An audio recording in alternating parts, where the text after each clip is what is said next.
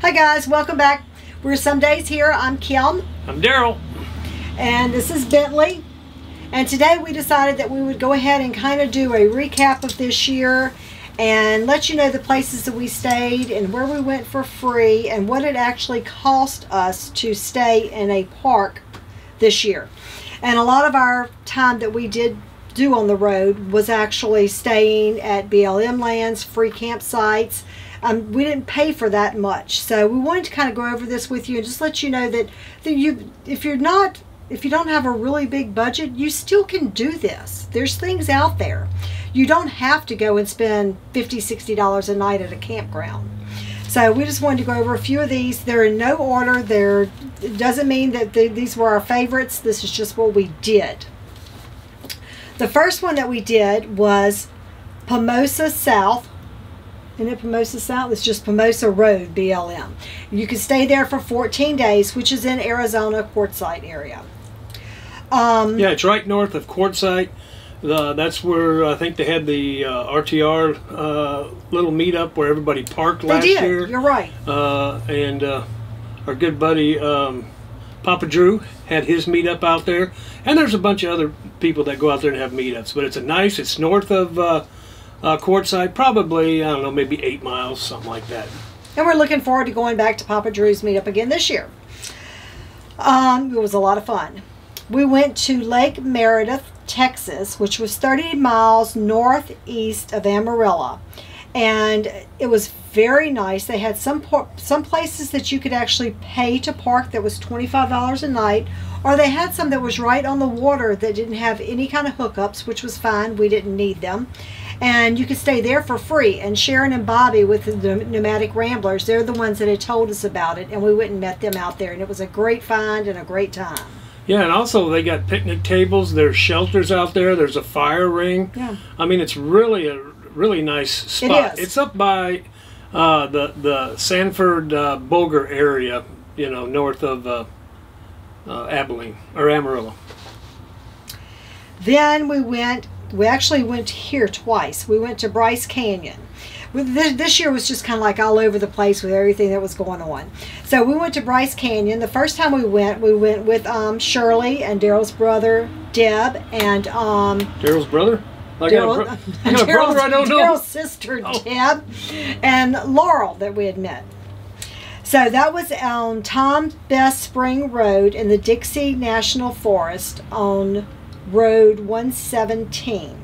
Yeah, that's the fire road. And they have 16 days that you can stay there. It's not 14. It's 16 days you can stay there. It's huge. There's plenty of private places you can go. And it is absolutely beautiful, relaxing, and just a great time. You're probably 15 minutes from Bryce. And there's another town of Panwich that's close by. You can get groceries at. Joe's. Nice big trees in the park. You can take a 45 Class A in there, 45-foot Class A in there if you want to. Can fit. Some areas are small that, you know, it's going to be hard to get into, but most of the areas up there you have no problem getting in. The road is well maintained, so don't worry about if it rains or not. It's not going to make a difference. And I feel that everybody can find a place out there. It's huge. I mean, I don't think you would have any problem. That's correct. You know, trying to worry, because some places, you know, you go and they say that I have 6, 7 spots here, and you know, you have to wonder if you're going to need to get there at a certain time to get that spot. But here, there's no worries. I don't feel like anyway. We've done a lot of national forest land this year, and a lot of the national forest roads that go in there. We did some over by Grand Canyon and stuff. So there's plenty of areas to find. Okay, the next one we have on here is Zion, and we actually stayed at Twin Hollows Canyon. It's 14-day limit, and it was Mount Carmel, which was probably 30 minutes into Zion, correct? Yeah, it's the junction to go to Zion from the east side is right there at Mount Carmel, and this is what, maybe a mile, 2 miles south of Mount Carmel, right off the Highway 89. So it's a nice little place. People take their horses there to go. They go side by sides and a lot. And some places it can get kind of crowded, but if you don't hit the peak time, there's some nice areas that you can find. There's a nice little creek right behind it. But it is a lot smaller than like some of these other places. So I mean, in order to get there, it's a big ATV place. So I mean, you really need to get there in the morning, and you need to get there by like a Wednesday, because on the weekends I feel like it's going to be pretty full. Yeah, and you need to be careful how you park out there too, because other people will come in there in the middle of the night and park right next to you. So when you go there, make sure you park where you're blocking your area off, where you can get back into your fifth wheel if you need to hook up in the morning or something like that, because some of them don't care and they'll just come right up on you at 1:30 in the morning and take out all their ATVs and start them up and block you in. It was horrible, but but after that it was all okay. We only stayed there like 2 days just so we could go to Zion. Yep. And that was while we were there. That just happened one night. So that's really our worst experience I think we've ever had. Yep. Then we went to Flagstaff and we went to the Cinders. And the Cinders is the OHV area north of Flagstaff, where you can go out and ride your side-by-sides. There's plenty of camping out there. There are areas you can get away from everybody and not deal with the dust and the noise. But you know, it's some places it's loose of the cinders from the volcano that erupted way back when. But it's a nice area, level areas. You can get lots of solar, but there's just, to me, there wasn't a lot to do. And every time you went outside, you came back in, you had all these little black rocks everywhere inside and everything from the cinders, you know. But stuck on your shoe and stuff. I mean, it's just free. It's north of Flagstaff, 10 minutes. It's off of Highway 89. But there's Sunset Crater nearby you can go see. You got the Indian Reservation out there. That was nice. You can go see. So it's a nice little area to get off and camp. But again, on the weekends, it gets pretty crowded. So don't expect to go out there and have a nice quiet evening all the time. Some nights you do, but you never know who's going to show up. And if you're allergic to dust, don't go. All right, the next one is we went to Mitri Lake, which was another find of the Nomadic Ramblers. And we went out there and we met up with them and Shirley from Following the Yellow Brick Road. And that was in Yuma. It was a 10-day stay, and it was a nice area. It was a wildlife area, and it was really pretty. Yeah, I think it's on the south side of the lake, in between Yuma and the lake. It's right on the lake. They got a boat ramp there. A lot of people go out and fish out there. Nice campground. I think I don't know how long it's been there, but when we were there, I mean, it was all nice limestone gravel deal, and they separate each individual camping area with boulders, so you don't have anybody coming right up on you. It was nice. It was very nice, very quiet, a fantastic spot. And again, you can jump into Yuma quick and go get your propane or whatever you need. We thought it was a fantastic place. Yep. Then we ended up going to Lake Havasu in Arizona, and we went out to Craigie Wash, and that was 14 days. And we almost got washed out there that time. Yeah, check out our video that we posted last, I guess it would be spring. September. Was it September? Or was it? No, it was in the spring. Oh, that's right, it was. You're right. It was on the way up. That's so right. We have a good video of it. It rained hard in the mountains, and the wash actually filled up full of water. That's one of the few times we've ever seen any of the washes actually run with water since we've been in the desert. But it's Craigie Wash. A lot of people go out there and enjoy the area. Just be careful where you park. Don't park in the wash. Make sure when you park you're up high enough that if it does rain, you're okay, because it comes down there pretty fast and turns into a pretty torrent waterway. And if you're concerned about it and you know there's rain coming, you just need to go ahead and get out of there if you're in a bad spot. Agree. But there's a lot of areas to camp out there. But again, there's a lot of stuff to do out there. It's a popular area because it's close to Lake Havasu. So again, you're going to have to pick and choose people come and leave. It's a popular place. So Walmart's only about 10 minutes from you at the most. Yep. And then, you know, like we said, you could go down and go to Lake Havasu and walk around. I really enjoyed Lake Havasu. Well, I guess after we'd been out in the desert the whole time, and then we went there, we was actually back in like a town, as I called it. So we could go shopping, we could go do whatever we wanted to do, and it wasn't miles and miles away. Yep. But it was really, I had a good time there. The next one is we went to Jackson, Wyoming, so we could go to the Tetons, and we stayed.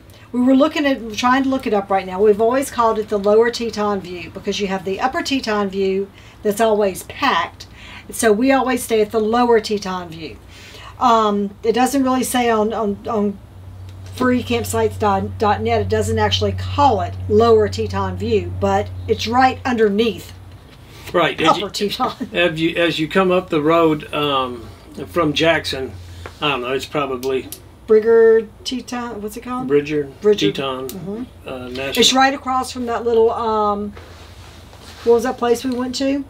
Oh, that little house or whatever that's back in there. Somebody I can't remember the name of it. Starts with a C. His name, John Conaway, John, whatever. But anyway, it's a nice road to get up there. If it does rain, it could get a little slippery. It's a little bumpy, a little washboard out. So just take your time. You'll get up there. You just got to remember on this one, you got to be careful where you park up there also, because water will come running down there.